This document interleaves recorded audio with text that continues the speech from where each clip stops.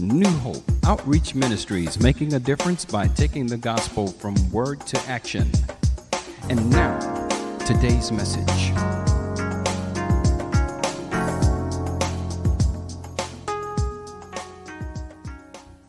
Amen. Amen. I have a word today from the Lord. I was pondering it so much, I changed it 5 different times last night and laying in the bed and woke up again. And the Lord was giving me more stuff to put in here. And so what he was talking to us about, what he's telling us today, and especially welcome those that are watching or viewing live stream. We're glad that you're watching. He says, get up and press on in Christ. In this day and age, many of us are being canceled and knocked down from positions that we may have had at one time. And now the world looks at it and says, well, we're just going to cancel you for whatever the reason may be. And so people are left on the sidelines. But for Christians, God is telling you, you're my child. When you get knocked down in this world, get up and press on in Christ. Let's pray. Father, we're so grateful that you have provided a way of escape, and thank you so much that it was provided by the only living God, Jesus, the Christ of God, that we may have victory forever in all things, covered by the blood, as we sang and talked about today. Bless you for being the only God that truly cares about us at all times and makes a way for us in you. Thank you for those that are not here. We pray, Father, you are with them. We thank you for the pastors that are visiting. I pray they be refreshed and have a great time of vacationing and being where they need to be at this time, but they're never out of you and never away from us. Our hearts go out to them and with them. We bless you now, Lord God, as you have made this one family, one body, one church. I pray also we have one mind, that you are our Lord and God. In Jesus' name, amen. I'm going to use a couple of examples of people in the Bible, and we're going to move kind of quickly. Peter is the first one. He was the outspoken and undeniable leader of the 12 disciples. Is that right? Yet he denied Christ the night of Christ's interrogation and eventual crucifixion by Pilate. And he went out and wept bitterly. Peter's mindset, I believe, was saying to himself he was no longer worthy of being the leader or even a disciple of the one that he had openly denied, that he had even knew the man called Christ. What a powerful dichotomy, because if we look real close at Matthew 16:16, just a part of it, if we look at it, there was a change of heart from Peter in this dichotomy. Listen to what it says. It says, Peter was asked, who do men say that I am? And Peter jumped up and said, thou art the Christ, the Son of the living God. But in Matthew 26:74, then began he, this is Peter, to curse and to swear, saying, I know not the man. Paul also was persecuted. He persecuted the church. He watched them stone people. He imprisoned people and even watched them get murdered, believers of those now of the way. He went ransacking and removing believers from their homes. And for these constructive works of his religious mindset, he was knocked off his high horse of his religious persecution of Christ through his persecuting the believers in Christ and his church. And Paul was blinded for 3 full days. Now, both Paul and Peter were in a fallen state. One was groveling on the ground, weeping bitterly for denying Christ, and the other was knocked off his high horse of religious persecution. He was a Pharisee of Pharisees. Knocked to the ground. And he was blinded, meaning Paul, and now needing someone to lead him by the hand. But let me remind you of one thing certain. I believe this is what God wants us to know. One thing for certain, we know that both men got up and became leaders in the church and the body of Christ. Paul received his physical and spiritual sight to become the apostle of the Gentiles and the author of close to one half of the New Testament. Peter also got up from his weeping. As Scripture says, the angel at the tomb at Christ's tomb told the women who were there to anoint him in burial, but go your way, tell his disciples and Peter that he, meaning Christ, goeth before you in Galilee. There shall ye see him, as he said unto you. That was Mark 16 and verse 7. Christ had prophesied to Peter, Satan hath desired to have you, that he may sift you like wheat. But I have prayed for you that your faith fail not. That's Luke 22, 31 and 32. We need to understand that it is Satan's desire, his dream, to sift every born-again believer that calls upon the name of the Lord like wheat. What does John 10:10 tell us? The thief. Now hear this. That particular scripture is talking about a hireling, someone that is watching over a shepherd or sheep. And as we would look at that as a shepherd, a pastor, or so forth, someone that would be inside the church realm. The thief cometh not but for to steal, to kill, and to destroy. This is Satan's heart's desire for every one of the born-again believers in Christ. To rip and to tear their faith, to tear their families, to tear their lives and their hopes to shreds, leaving them in hapless, hopeless, and helpless situations, groping in the darkness, as he desired to do with Peter. Peter was an example. But remember, the second portion of that scripture says this: but I am come that they may have life, and that they may have it more abundantly. The word says that Jesus intervened on Peter's behalf. Jesus said to Simon Peter, I prayed for you that your faith fail not.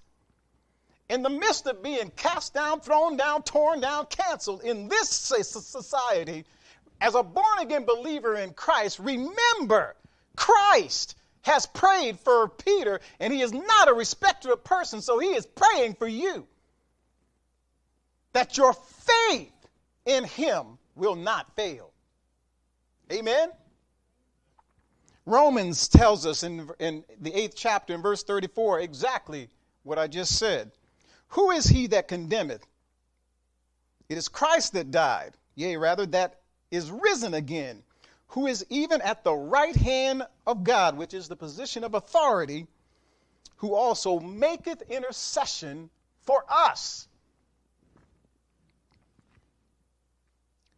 Peter got up, and after being filled with the Holy Spirit, boldly said to the other apostles, when the council set against them, demanded them no longer to teach in the name of Jesus.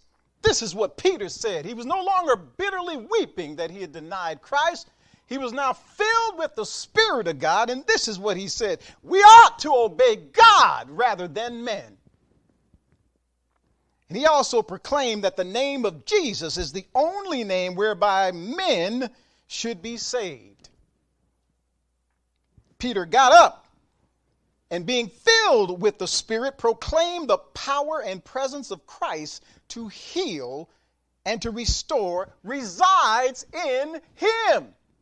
Help, Holy Ghost. There's a message there. When you are sitting, help, Holy Ghost. When you are torn and thrown down, cast out, canceled, as a born-again believer in Jesus Christ, the power to heal yourself resides in you. The restoration power of the Holy Spirit is in you. Peter said this: silver and gold have I none, but such as I have.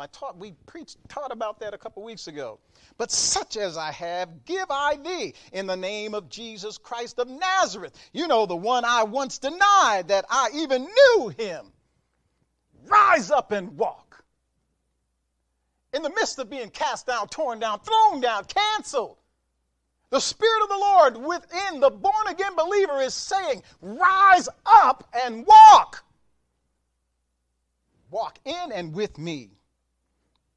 This walk in life of faith that we have in Christ is one of an eternal, victorious life relationship with God.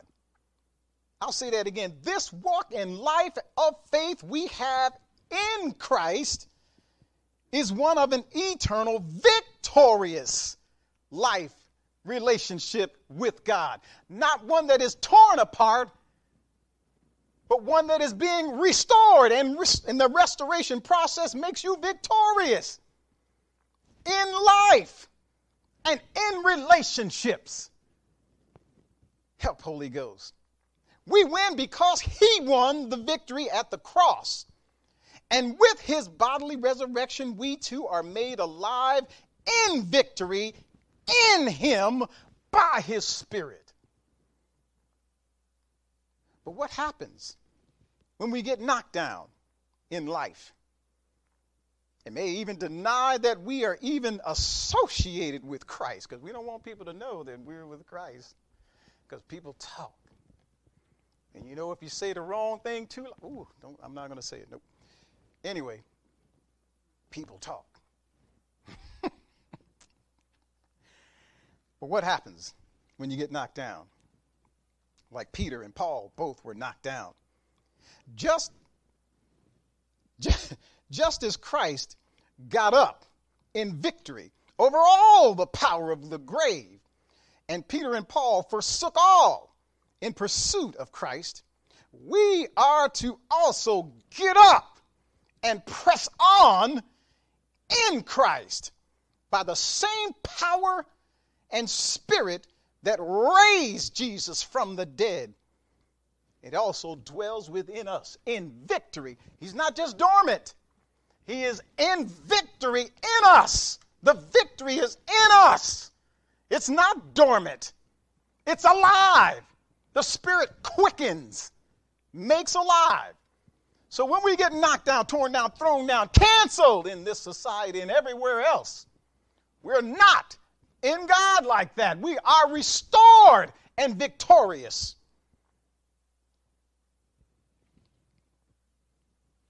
Being justified in Christ, we get up. We dust off ourselves and move forward, not haphazardly, but boldly in Christ.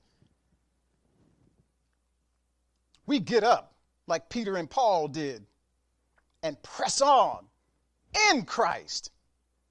I love hearing the word covenant. We were speaking it earlier. Every time I hear covenant now, there's a bunch of words that I'll be listening for now around us individually and as a group of folks. I love to hear that word because I want to know, is everybody in tune with that word? Covenant. That word keeps coming up. When it comes up, you know what happens that should happen on the inside of us? We get excited. Why? Because we're in the New Testament, the covenant of his blood. And it has better promises that we are now heirs because of what Christ did and because we're in him. We are in him. That's where our covenant is. It's found in him. So whenever we get knocked down, torn down, thrown down, and canceled, guess what? You still have the covenant of God living within you, alive, victoriously, shouting, get up. You have been made a king and a prince and a priest, in this world, in this day, for his glory and for our benefit. For a just man, we've been made justified through Christ. For a just man falleth 7 times. Anybody hear that except me? A just man, a man of God, a woman of God falls 7 times. This is what the word says. But what does it say after that? I believe, thank you, Holy Spirit. I believe sometimes we believe that the position that we end up in, like Peter, when he fell, he was bitterly weeping. That is how we should remind ourselves of who Peter was or is. So that when we also fall, well, Peter fell, so we should be in the same mindset and just stay right there. That's not what the word teaches us, and that's not what Christ died for. He died that we may live and have life more abundantly. He's the good shepherd. Remember, that hireling, he's not the good shepherd. He don't care. He hopes you get rent, torn, teared. He could care less. But our God, through Christ, cares for us so much, he put a covenant in blood to make sure nothing else could taint that relationship ever again. And we can stand up and get up and move forward in him. Bless the name of the Lord. For a just man falleth 7 times and rises up again. Why? Because what's in him is life. He's been justified by God through the life of Jesus Christ. And we are in him, so we too are alive. Help, Holy Ghost. But the wicked shall cancel you, knock you down, throw you down, and tell you are no longer worthy of anything. But guess what? They shall fall into mischief. When we're knocked down in life, get up and continue to run with patience the race set before us. Hebrews 12, verse 1. Because Christ got up victorious over all the power of the enemy. The enemy's power was in sin, death, hell, and the grave. We too are victorious over the same. So we can get up and press on in Christ. Know ye not that they which run in a race run all, but one receiveth the prize. So run, that you may obtain. That's 1 Corinthians 9:24. This scripture by Paul, who's that writing this again now? This is the one that was on his high horse of religious persecution, persecuting the church. Got knocked off that perch, if you will.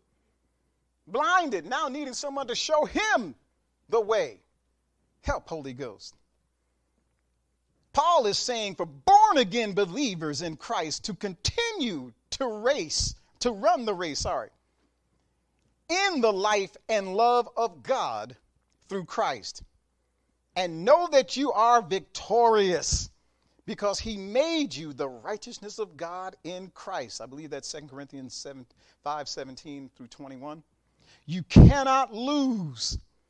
Help, Holy Ghost. I believe sometimes that when I get knocked down, I'm going to use me so y'all don't have to feel like anything else, so then just take a look up here. I feel sometimes when I get knocked down, I can't get up. I'm overwhelmed. The things that have happened to me are just too great. There's no way for it to happen to be restored. I mean, good gracious, look what happened. There's just absolutely no way for me to ever get up from this position in this situation. Let's cash in the chips. There's nothing else to do except go away from it or just stay down. What a sad testimony for a born-again believer of God with the Spirit of God alive in him or her. The one that had victory and gave it to us over sin and its penalty and judgment, over death, hell, and the grave. You're no longer going to see it except these vessels going back into the ground. He was the firstborn of many brethren through his resurrection power and life. We're the brethren that's following in that life. So there's no reason for us to stay in that mindset or position. Yeah, but you know what I did do, Brother Fred. I mean, good gracious. How can I ever look up? Or, you see, because, help, Holy Ghost, that's later. I'm going to keep rolling. Help, Holy Ghost. Paul is saying, being born again, believers in Christ, to continue to run the race in the life and love of God through Christ, and know that you are victorious because he made you the righteousness of God in Christ. You cannot lose. So when you're knocked down in life and or living, your mindset should already tell you, get up! Because Christ rose. And press on in Christ. For we win because he won for us. One of the problems that we have is this. We cannot forget the past, whether it was the recent past or the longevity of the past. Whatever time frame it is, we cannot forget the past and press forward in Christ. Why? Look, Paul, whose past was talked about, was very violent and destructive. Very violent and very destructive. He stood by and watched them stone Stephen, holding their coats, while watching over their coats. But they have consequences to others. He inflicted his religious fervor upon. Look what it says in Philippians 3:13 and 14. This is the same guy. This is the same guy that had religion as his God, Judaism, persecuting the church, those of the way. Listen to what he says now to the church at Philippi. Brethren, you know, the ones I was bumping upside the head and making sure their houses were ransacked, torn apart and drawn and taken to prison. Brethren, I count not myself to have apprehended, but this one thing I do, forgetting those things which are behind. You know what happens? People don't let you forget those things, Brother Ernest. Huh? You may even get to the point where, okay, I can forget it. All right, I know what I did, etc., to someone or whatever it may be. But people are not going to let you forget that. You know what you did. As a matter of fact, let me pull up what did Sister Daphne say about these, why we have these smartphones is about Christ and so forth, and not that other stuff. Well, the other stuff is always those folks that are going to come to your household or call you or have your name out on Facebook, etc., saying, are you listening to me? Okay. Paul, who was one of those folks, brethren, I count not myself to have apprehended, but this one thing I do, forgetting those things which are behind, and reaching forth unto those things which are before. Why? Because Christ is now bearing the penalty and the judgment. Can we give our brothers and sisters grace so that penalty and judgment which Christ bore with his life and his blood that we can now have, so that these people that Paul, the persecutor, is now calling brethren, how come we in this day and age have problems with that? Giving grace to our brothers and sisters so that they can live the same victorious life that we want to live. Because heaven forbid if it was reversed. Help, Holy Ghost. This is why, when you have the opportunity, help, Holy Ghost, to give grace, give it instantly, without any reservation, and even regardless of the consequences. Why? Because you're covered in the blood. He will not allow you to be tempted above more than you're able anymore. You are, help, Holy. I don't want to get on a tangent. Verse 15, let us therefore, as many as be perfect, be thus minded. Help, Holy Ghost. And if in anything ye be otherwise minded, God shall reveal even this unto you. Listen, compared to the great life we have in Christ, anybody else think it's a great life that we have in Christ? Anybody? Just me? I believe we have a great life in Christ. Hello? Compared to the great life we have in Christ, all that is in and of the world is counted as dung. Now, this is what Paul was saying. I'm taking that attitude as well. Because when you think about all that's in and of this world, it's all going to the drought. And it's all being cast into the fire. Why would I give myself to it? It has no hope, no promise. It leads to death. So my mindset is all that stuff that, the ones that are knocking you down, casting you down, throwing you down, and canceling you, is all going to the drought and into the fire. And we are giving it power, Brother Ernest, and it has none. Help, Holy Ghost. Yea, doubtless I count all things but loss for the excellency of the knowledge of Christ Jesus my Lord, for whom I have suffered the loss of all things, and do count them but dung, that I may win Christ and be found in him. That's, I hear covenant every time I see that. And be found in him, not having mine own righteousness, making it up as I go along the way I see it, which is of the law, and the law must be paid instantly. And it brings forth death because we cannot cover it. That's why we're covered by the blood. But that which is through the faith of Christ, the righteousness which is of God by faith. I'm going to skip verse 10. Moving on. When you get knocked down, what is it we're supposed to do? Oh, that was good. I like that. I didn't think anybody was paying attention except, don't worry about me. But then what happens after we get up? We must repent and present. Here's the one that I know is the hardest for all of us. We can repent. We may even get up. But then we're supposed to present ourselves as a living sacrifice unto God. As he gave his life for us, we are to give our lives for him, to live his life. And Pastor said this, through us. Are you listening to me? And here's the final part of that. Don't take it back. Okay, I'm getting up. I'm repenting. I'm giving myself as a living sacrifice unto you, God, but I'm taking it back because there's a tough thing that I'm facing right now. And I can't allow anything other than what I want to have happen through and in my life. So I'm going to take that back. No, sir. Do not take it back. It belongs to God. You are freely, willingly giving your life to him. Verse 12, I beseech you therefore, brethren, by the mercies of God, that you present your bodies a living sacrifice, holy and acceptable unto God, which is your reasonable service. It's not your religion. It's not your works. It's not your church attendance.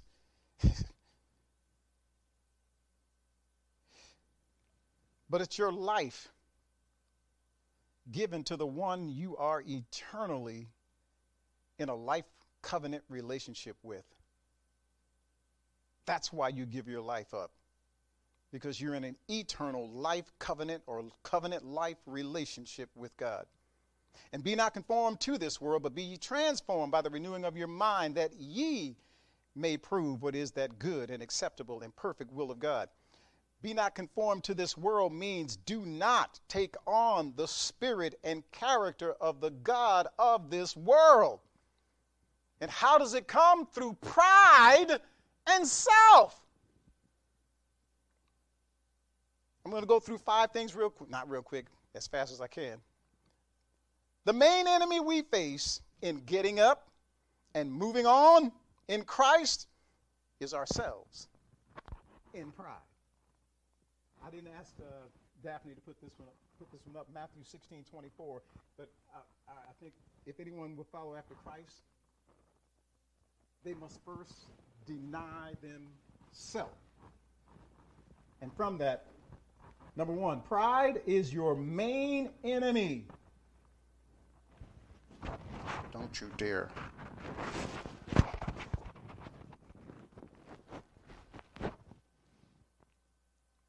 Pride is your main enemy, and deceit is his weapon of choice.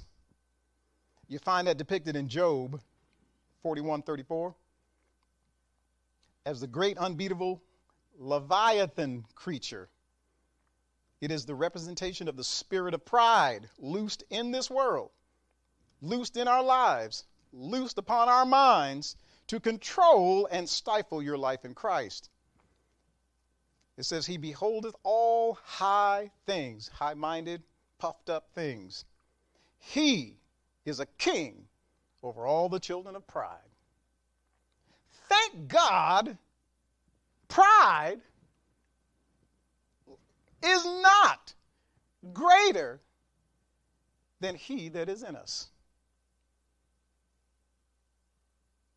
Greater is he that is in us than he that is in the world. 1 John 4:4. I said that to say it like this. Pride is out and around and always accessible. But it is not greater than who is in you. If we'll take our eyes for just a second and realize that even though it looks good, what did Pastor always say? It may be good to you. How's it go in? Now we've heard that, and we hear that, and we know that.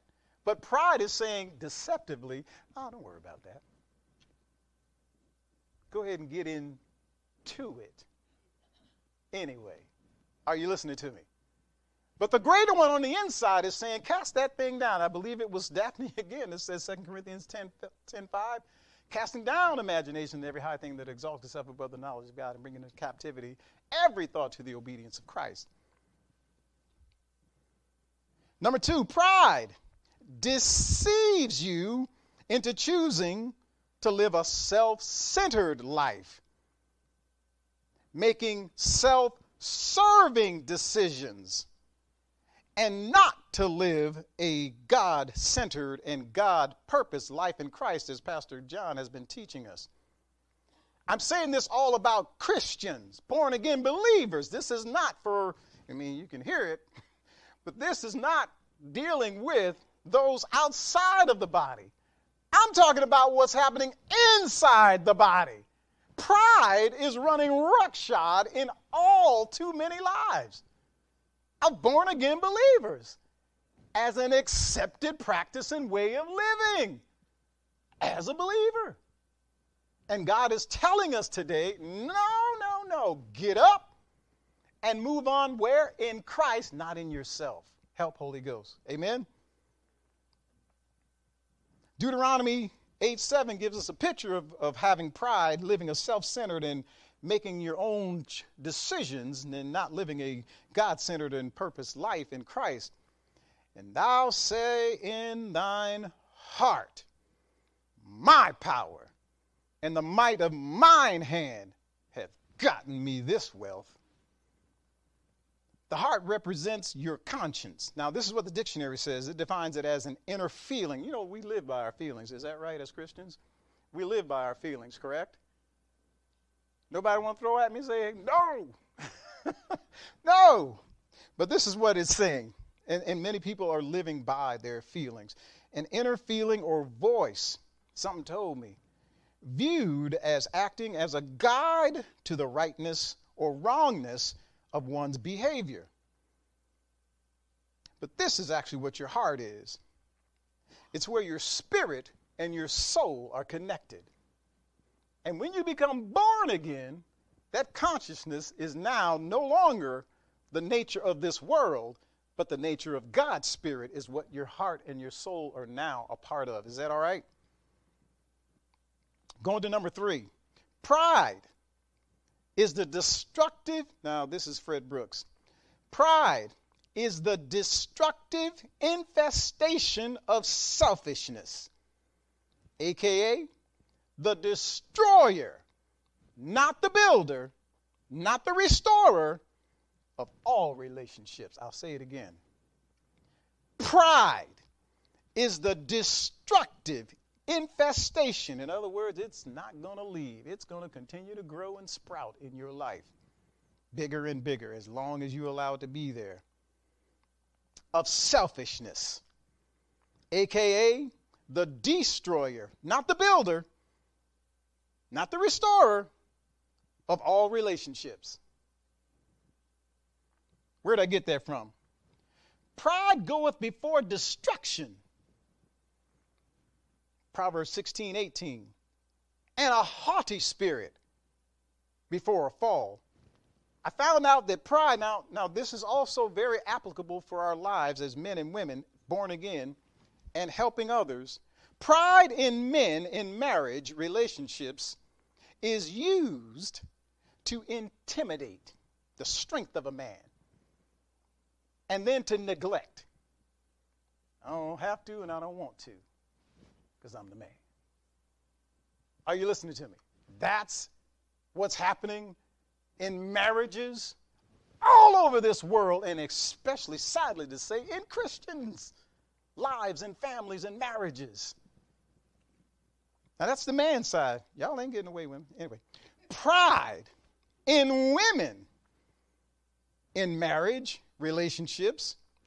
Now, hear what I'm saying now. This is not something that's just dormant in the marriage. This is actively used. Are you hearing me? It is used to manipulate and emasculate their spouse.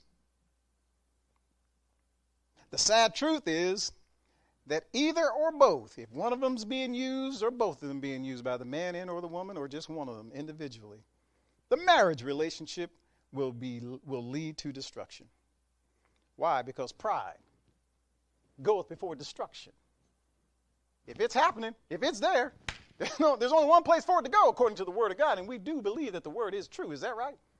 So there's something that has to begin to happen in the relationships in order for God, that victorious life that we just talked about when we get up and get in Christ, to be actually in our lives, in our marriage relationships, in our families, to be passed down to generation. Number 4, pride teaches your heart to seek evil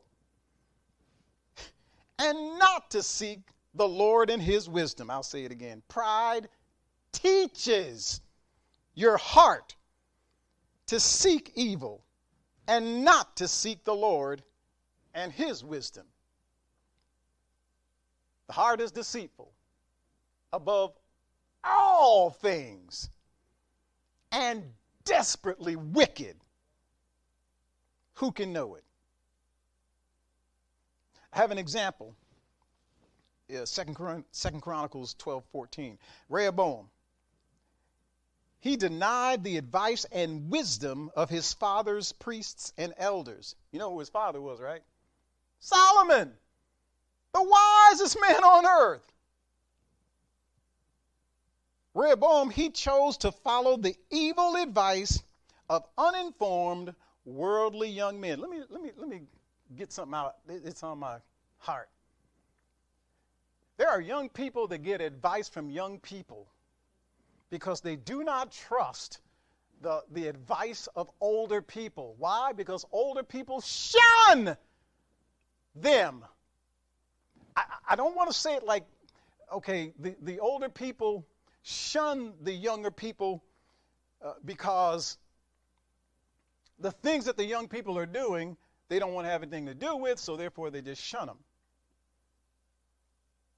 No, they're actually looking at the situation. I'm talking about born-again believers now.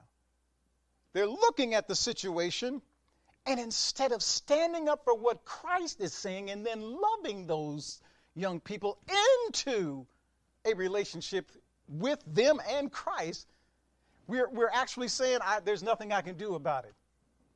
Are you hearing what I'm saying?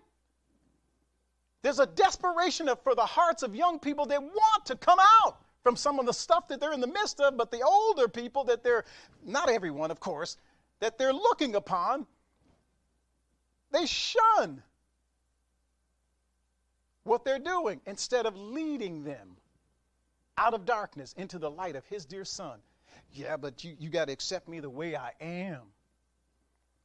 No, I don't have to accept you the way you are. I can accept you what Christ says you are and then love you, but I'm not going to accept the things that you're doing because they're sin. Is that clear enough for you? Amen. Rehoboam decided not to follow the advice of his father's elders and priests. He chose to follow the evil advice of uninformed, worldly young men, allowing his pride to prevent him from preparing his heart to seek God's wisdom. The verse reads, and he did evil. Now, I didn't call it evil. This is what the word called what he did evil. He sought not to seek the wisdom of God. Because that's exactly where Solomon's priests and elders were getting their wisdom from. Because he prepared not his heart to seek the Lord. He prepared his heart to seek his own way. Number 5, pride is the arbiter of contention. Pride opens the door for contention. I'll just make it as plain as I can with that. The word says, only by pride cometh contention, but with the well-advised is wisdom. Only by pride means only by pride. Contention will come. It's coming. Okay, the word is not telling the truth. The word is true. It's coming. And what is contention all about? Contention brings quarrels. Contention brings debates. Contention brings strife.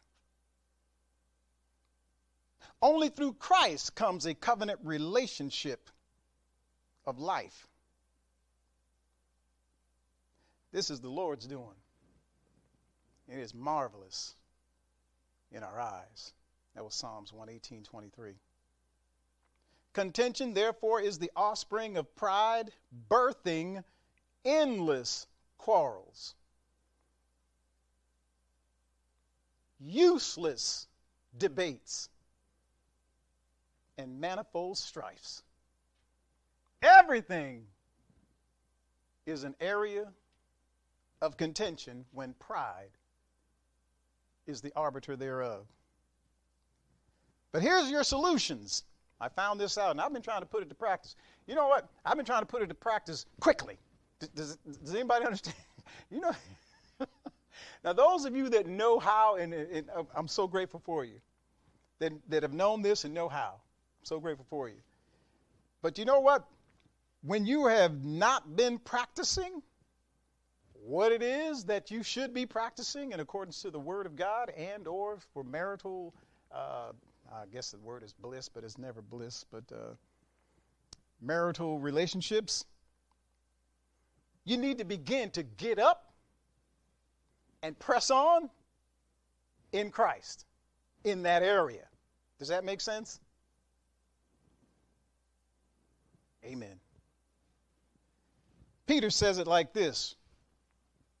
Likewise, ye husbands, 1 Peter 3:7, dwell with them according to knowledge. Seek out what it is that makes your wife tick. Husbands, born again, filled with the Spirit. Amen. According to knowledge, giving honor to the wife as unto the weaker vessel. Don't use your intimidation. Don't neglect over her. It's just another form of, help me, Holy Ghost, of witchcraft, dominating or desiring to do so. And as being heirs together of the grace of life.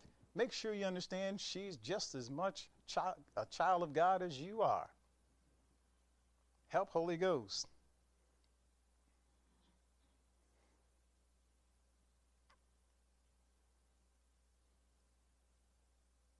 That your prayers be not hindered. Notice I didn't do anything about what the wives are supposed to do. Gentlemen, we all know that it falls on us as leaders of our households to set the atmosphere. Help, Holy Ghost. This is pastoral. This is definitely not Fred Brooks. In our household, in our marriage, in our families.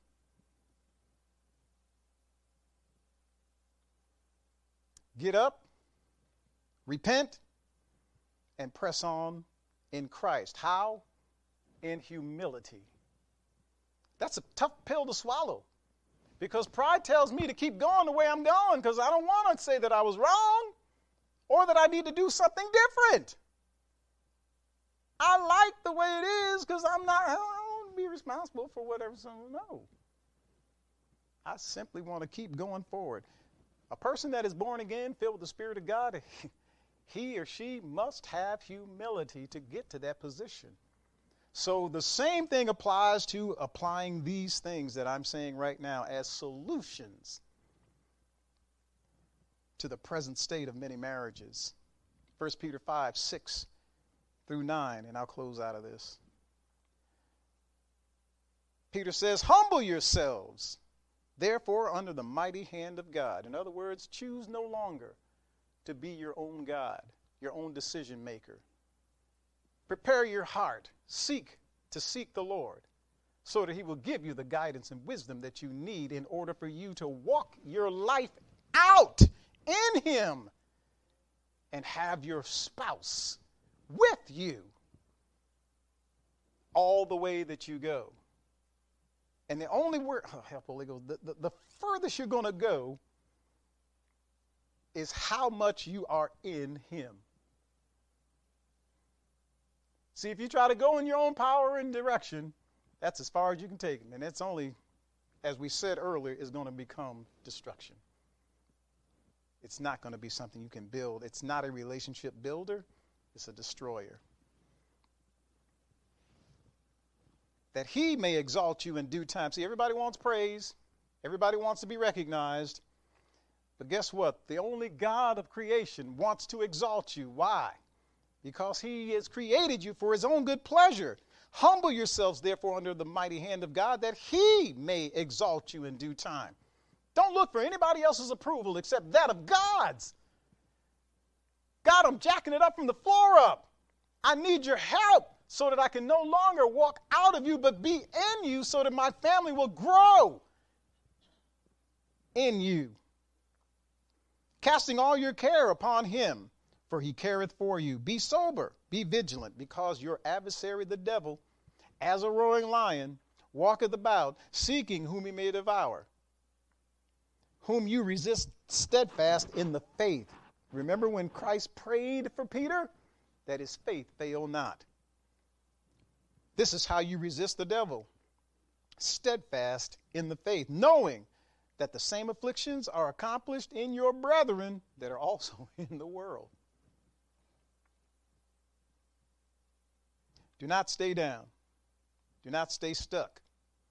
Do not stay depressed, thinking that you're of no value or worthy, or that you're even counted on anymore in Christ. Get up like Paul. Get up like Peter. And continue to run the race set before you with patience in Christ. Why? Because we win. Father, thank you for this word. Thank you for this opportunity. Thank you for your grace. Thank you, Lord God, for stepping all over my toes. Thank you, Lord God, that our hearts, I pray, is prepared to receive what the Spirit is saying so that we begin to move in a direction that is in Christ and not of this world.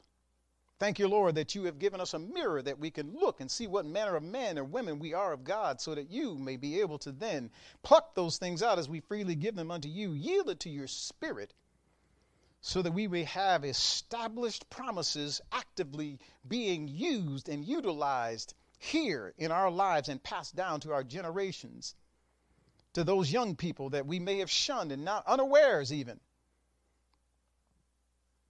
That the love of God is shed abroad in our hearts and help to draw them out of the darkness that they're living in this world of cancellation and pride,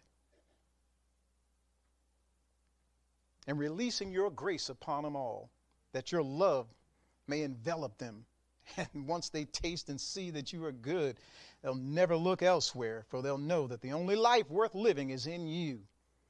We bless you for the young people that come, that are here, that are watching. We pray right now that God will give them an unction and that they receive it willingly and allow God by his Spirit to walk his life through them all the days of their lives. I pray restoration over every heart. I pray repentance also, Father, that we be stirred to allow you to do your work on our hearts, that we desire you to do that work. Only you know the heart. We bless you, Lord. We give you all the glory and praise in Jesus' name. Amen. Getting ready to take communion. I hope I didn't keep you too long.